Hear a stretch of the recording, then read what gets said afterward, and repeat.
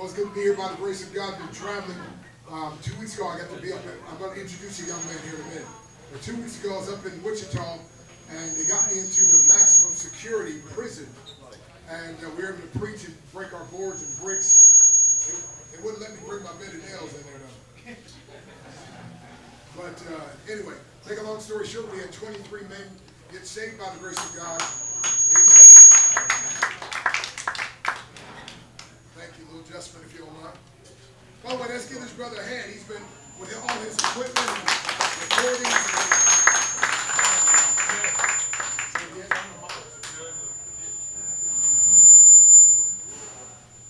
That didn't work.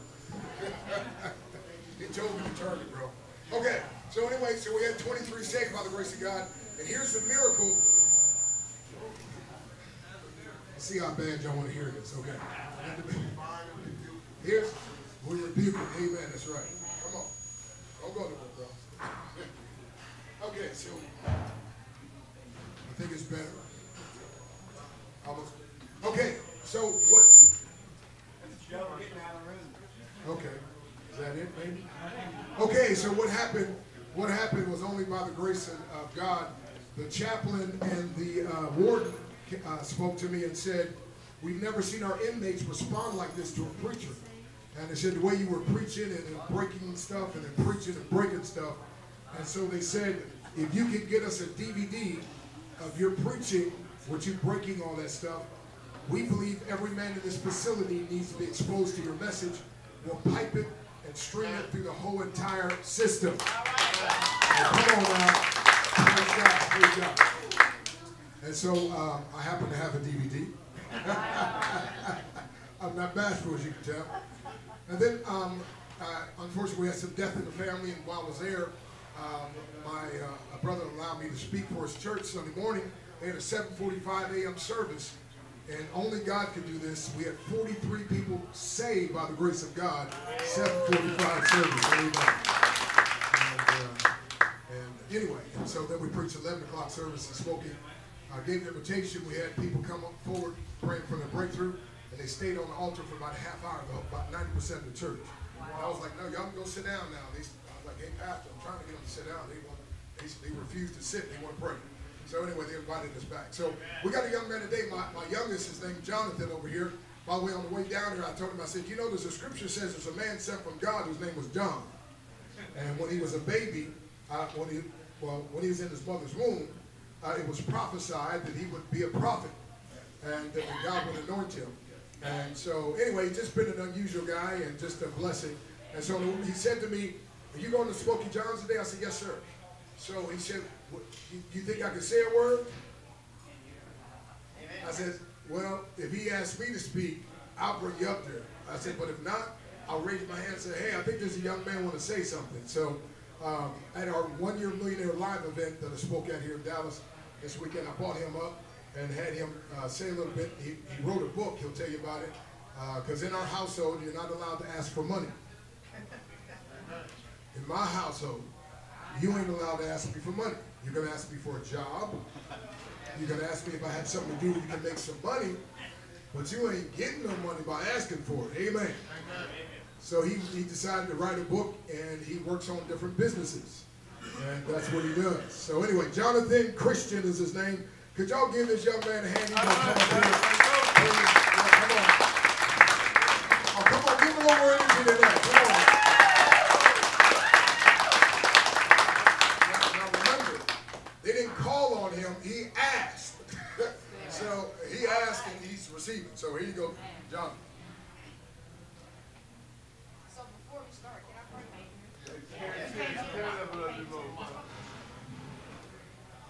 Father, in the name of Jesus, I pray that I can get this message to the children.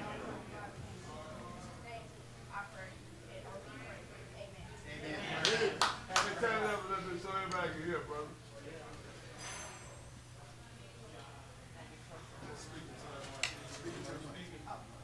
There you go.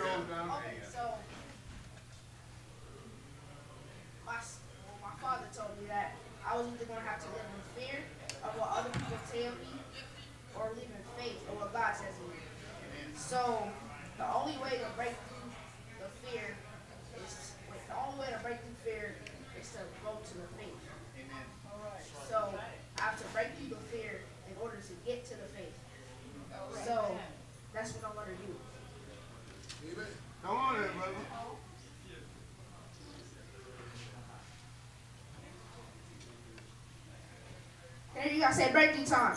Breakthrough time. Breaking that down. Breakthrough time. Breakthrough time. One more time. Breakthrough time. Breakthrough time. That's all right. That's all right. Come on, say breakthrough time. Breakthrough Come time. on, John, breakthrough time.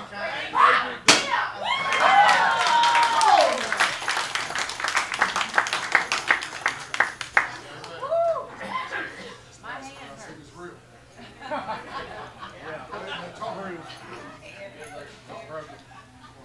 So my name is Jonathan, and I wrote a book of affirmations when I was 7 years old.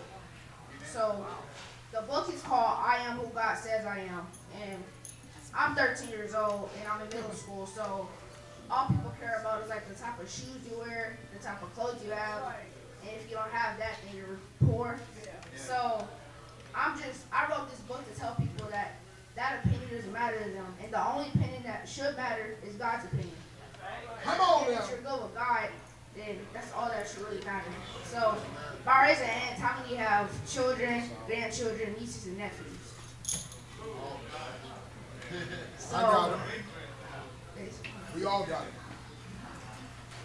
So that book will be good to them, so they can lead in God's path, so you can know that God is the only person or the only opinion that should matter to them. So I hope everyone wants their children, nieces, nephews, etc. to lead in God's path, and the book is going to show them how to. So, and a page that says J stands for joy, and it basically shows you how to be joyful and how to love God and how to love others. So basically, if you want your children to not succeed, but if you want your children to like feel better about themselves and lead in God's path, then that is the book for them. So it's called I Am Who God Says I Am, and you can order it online at howtobuildabigteamfast.com.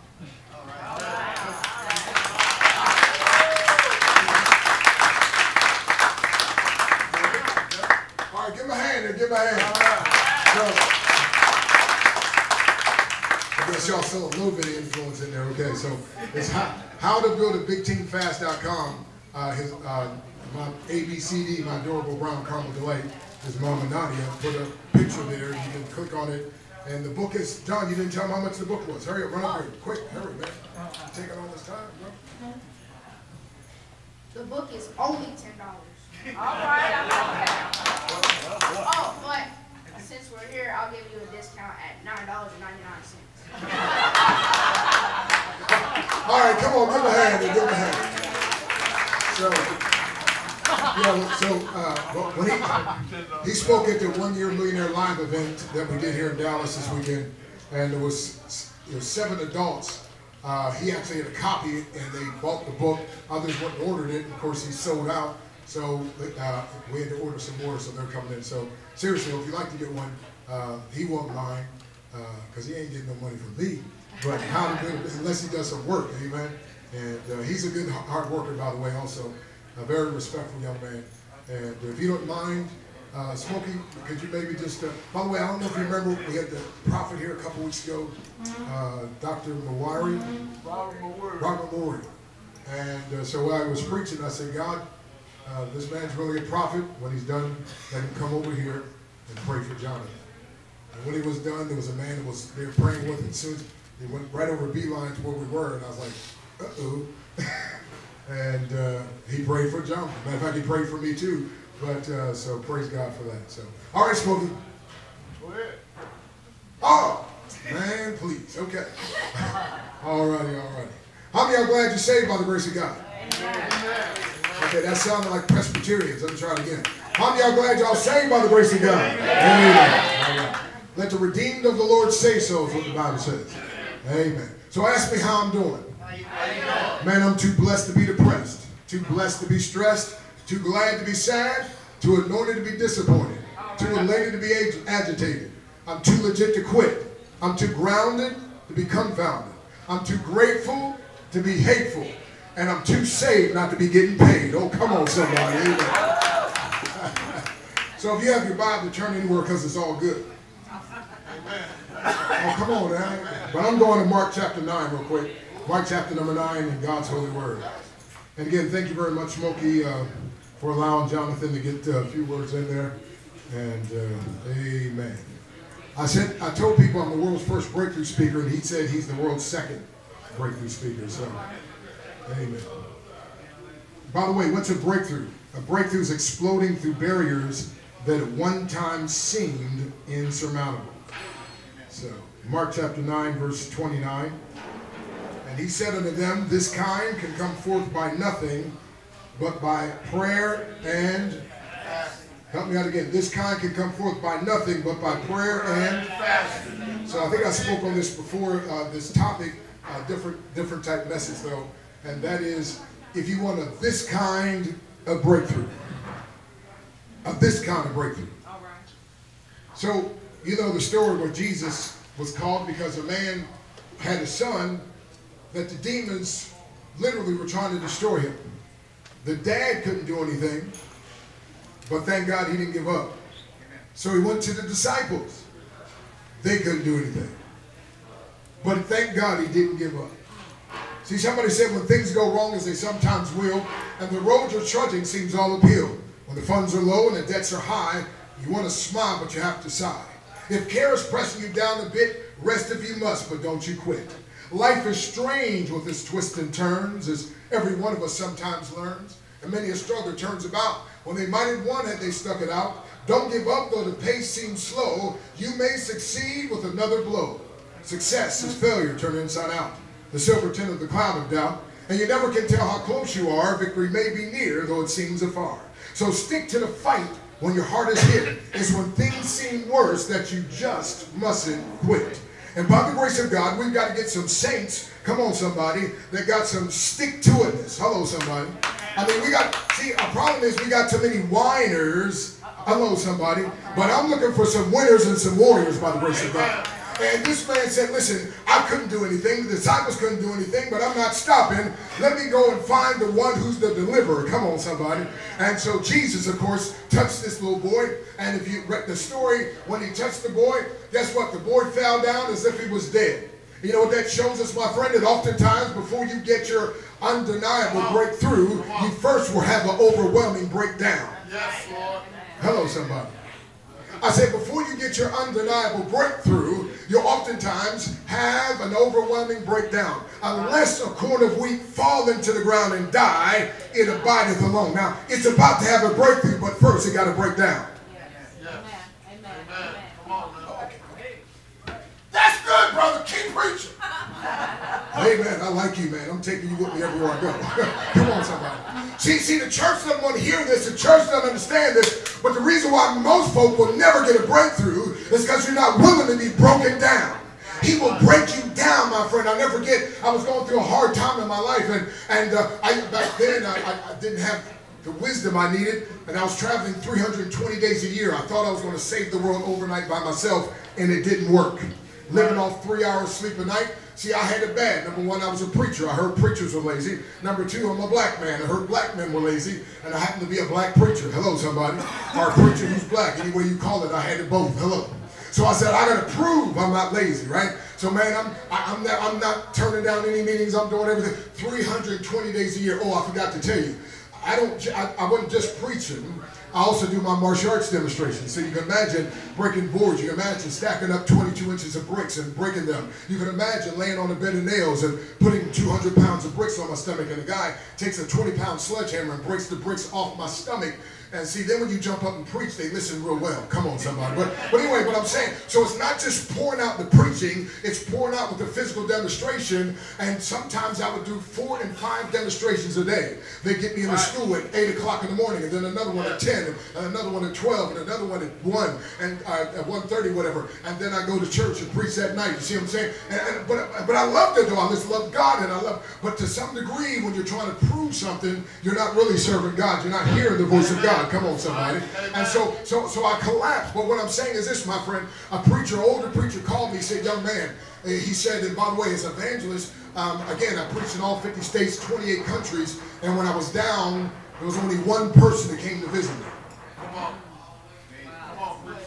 Okay, I'm going to say it again. I said I preached in all 50 states, 28 countries. Come on now. I'm preaching folks' funerals. Hello, somebody. I'm visiting in the hospitals. I'm going to the jails. I've preached on the street corners. You name it, I preached there. I'll stop basketball games and preach. I've gone to laundromats and preach. You name it, I preached there. I even preached on the airplane one time coming from Israel. Hello, somebody. I got so overcome. I told my wife, it's about to come on. She said, what? I said, I can't help it. She said, you can't help what? I said, watch this. I jumped up, got him out there, and started preaching, and somebody like Smokey was there because the guy in the back said amen. Now, you don't say amen to a preacher when he's preaching unless you want him to preach some more. Come on now. Amen. And on that 747, I preached the gospel 33,000 feet in there. What I'm trying to tell you is this, but I was down, my friend, and watch this, my friend, and there's one older preacher, and he didn't come by, but he called, and he said, young man, you'll make it through this. I said, sir, I wish I could believe that, but have you ever heard that there's light at the end of the tunnel? He said, yes, sir. I said, there's no light. There's no tunnel. He said, young man, I'm a country boy. He said, I'm going to tell you something. You're like, here's what God's doing. He said, right now you're cracked open. It's like a double-barrel shotgun. He said, God sometimes, if he loads you up, he first has to crack you open. He said, he's about to load you up. Amen. And here's what he said. You might not have the faith to believe you can get through this, but I believe for you. So just have faith in my faith in you. Everything's going to be okay. And sure enough, 20 years later, I'm still here. But guess what, my friend? God was loading me up. And I'm saying, listen, this man didn't understand something, my friend, but see, God was setting him up for an incredible breakthrough. As a matter of fact, he was setting the disciples up to have future breakthroughs, but oftentimes you got to have a breakdown. Psalm 66:12, thou hast caused men to ride over our heads. Watch this, it didn't say the devil. It said thou hast caused men to ride over our heads. Sometimes God will allow people with less talent, less ability, less time than you to get elevated above you. Watch this now, so you can have an attitude check. Hello, somebody. Hello. See, want to see what kind of attitude you got. See, Zig used to always say, hey, you got to have a checkup from the neck up. Folks suffering from hardening of the attitude. They got stinking thinking. Come on now. But the Bible says, rejoice with those that do rejoice and weep with those that weep. Can you rejoice when other people get above you and you think you should be there? Amen. Come on. So Psalm 66:12, you're about to have a breakthrough. Watch this. But before you have your breakthrough, you got to have a breakdown. Come on, somebody. So thou hast caused men to ride over our heads, not the devil. Thou hast caused men to ride over our heads. Watch this. We went through fire. I mean, if that wasn't enough, first of all, God, you put other folk over us. You passed over me. You like forgot about me. You left me down here when I should be up there. And now I'm going through the fire. Anybody in here ever going through some fire? Anybody might be going through some fire right now? Come on, somebody. I got news for you. It ain't the devil. No, sir. Thou hast caused men to ride over our heads. We went through fire. Who you think let them go through the fire? Come on, somebody. See, he allowed Shadrach, Meshach, and Abednego to go through the fire because he knew he was going to be in there with them. Come on, somebody. And lo, I am with you always. See, our problem is we're so more aware of our problems than we are the presence of God. Come on now. And this is the problem the disciples are going to have. See, listen, that's why Jesus said this kind can come forth by nothing but by prayer and fasting. See, you've been focusing on how bad that devil is working on that boy instead of focusing on how powerful my principles are. Come on now. And so watch this, my friend. So thou hast caused men to ride over our heads, Psalm 66:12. We went through fire. We about to be burnt up. And now you get out of that, you think it's okay. Oh no, we ain't done yet. Now you got to go through the water. You about to be drowned. Amen. Come on. Y'all heard this story, right? The brother said, I want to be successful. His mentor said, do you really want to be successful? He said, no, I really want to be successful. He said, good. Meet me down at the beach early in the morning. He said, what? Just meet me down at the beach early in the morning. He came, he said, come on. Took him down in the water. He said, okay, come over here. Come a little close. He said, okay. He grabbed him and put him down. The boy's like trying to get up, holding his head down. He's trying to get up, holding his head down. He's trying to get, and this boy, I mean, listen, almost a minute goes by. And finally, mentor lets go, boy. Oh my goodness, you almost killed me. What did you do that for? He said, I'm going to tell you something. When you want to succeed as much as you want to breathe, you will succeed. Come on now. And sometimes God allows us us. And sometimes, listen, my friend, we're in the water. We're like, Lord, I'm about to drown. I can't. He said, listen, when you want me as much as you want to breathe, come on, somebody, you'll get it. See, you'll find me when you seek for me with all your heart. And so he said, listen, this kind of breakthrough only comes through fasting and prayer. And listen, my friend, not just a regular prayer. I'm talking about the prayer of faith. Come on, somebody. Confess your faults one to another and pray one for another that you may be healed. The effectual, fervent prayer of a righteous man availeth much. Come on now. Elijah was a man subject unto like passions as we are, but he prayed earnestly that it might not rain. And it rained out on the earth for a space of 3.5 years. Watch this, my friend. The only difference between Elijah and you, he was subject to like passions, but he prayed. He didn't let his like passion stop him from praying. Come on now.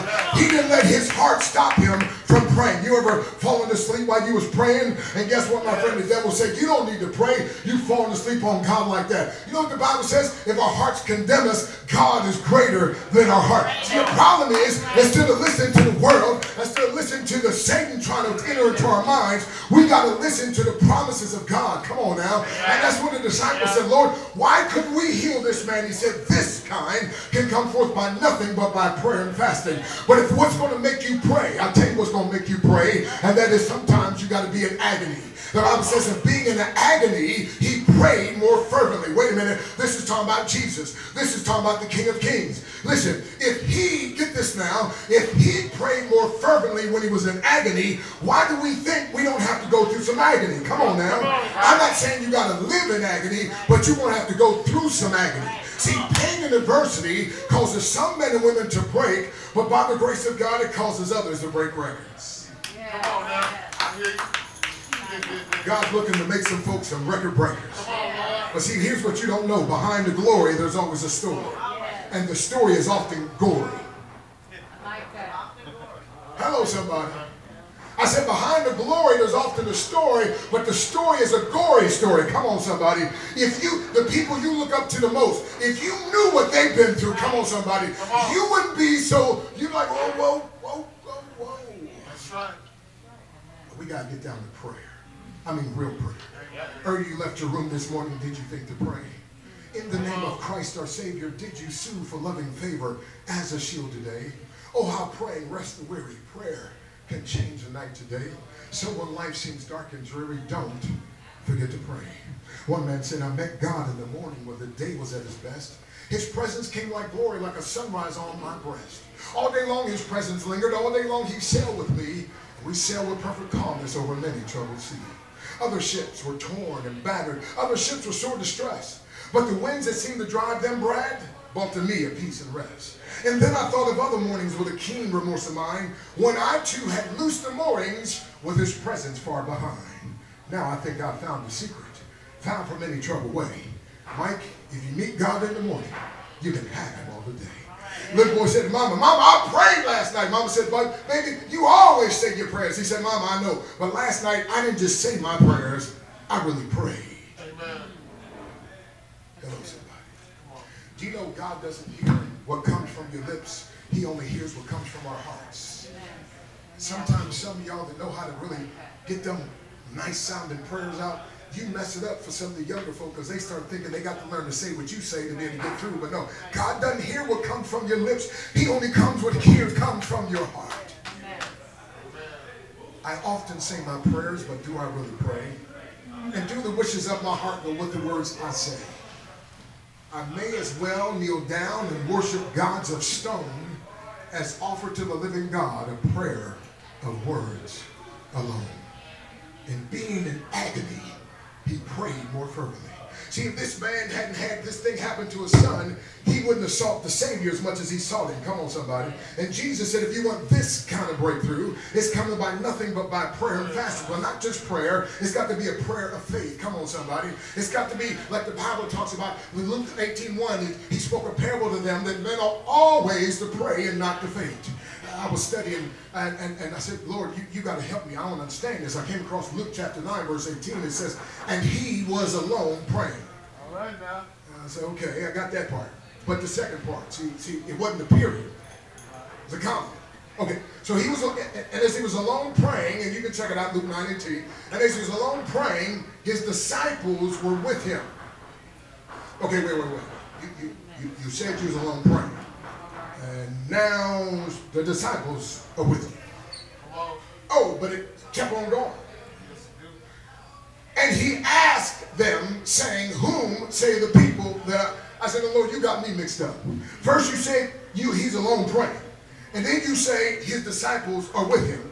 But then you say he's talking to the disciples and asked which one was it? He said all three. Okay, it's all three. How could that be all three? He said, I'm glad you asked because I can tell you. Now, he didn't speak to me verbally, but he dropped it in my spirit. Watch this. Have you ever been in the crowd and felt all alone? Yeah. Come on. Yes, sir. Jesus, watch this now, was so aware of the presence and power of his Father that although, watch this now, he was in a crowd, he was all alone in his spirit with his Father. Amen. He was more aware of the presence of his Father than the presence of the people around him. And as a matter of fact, he went a step further.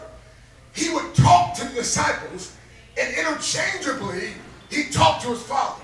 That's right. He talked to the disciples, but he talked to his Father. In other words, I learned to do this. I preach for a while, and I pray while I'm preaching. I pray before I preach. I pray after I preach. But the main thing is praying while I preach. Come on. And the Holy Ghost showed me this. Real prayer is not when you're praying. Real prayer is how much you pray when you're not praying. Come on. Wow. Come on. Come on. Oh, come on, somebody. See, you ought to pray all the time, some of the time, but then some of the time, all the time. In other words, there ought to be times when you do nothing but pray. But watch this now. There never ought to be a time when you're not praying. While you're driving up the highway, you ought to be praying. God, don't let that guy drive like a fool. Come on, somebody. I'm saying while you're sitting in church, you ought to be praying. Oh, God, open up my heart. Don't let the word that's preached fall by the wayside. Let my heart be good ground and let it bring forth fruit, my friend. I'm saying, listen, my friend, I'm telling you, it'll change your life. But Jesus was trying to help them, my friend. He said, you got to have prayer and fasting. Hallelujah. Not just regular prayer, real prayer. And then fasting. Because I know it's getting close because y'all looking at me like, we getting hungry. Okay, 2 minutes, how's that? And so, it's going to take praying, but it's going to take fasting. And fasting is not so much a sacrifice as it is letting go of something lesser to grab hold on something higher. Amen. Oh, come on, somebody.